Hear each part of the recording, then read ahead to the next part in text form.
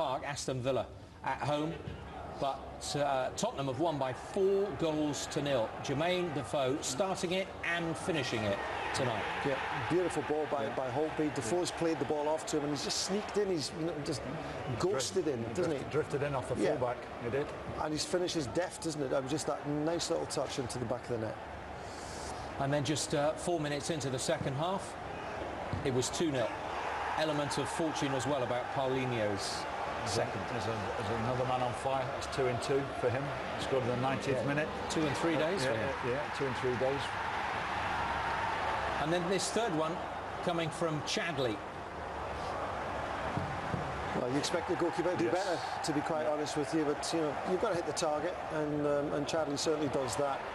But Villa's Boards will be delighted because he's getting a lot of his players on the score sheet, you know, and you know, to score this amount of goals away from home is a tremendous effort. Keep a clean sheet as well, and then a last one for Jermain Defoe.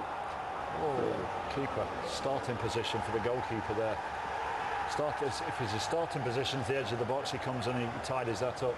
But that's a terrific finish from Jermain, keeping his confidence sky high, and you know, and his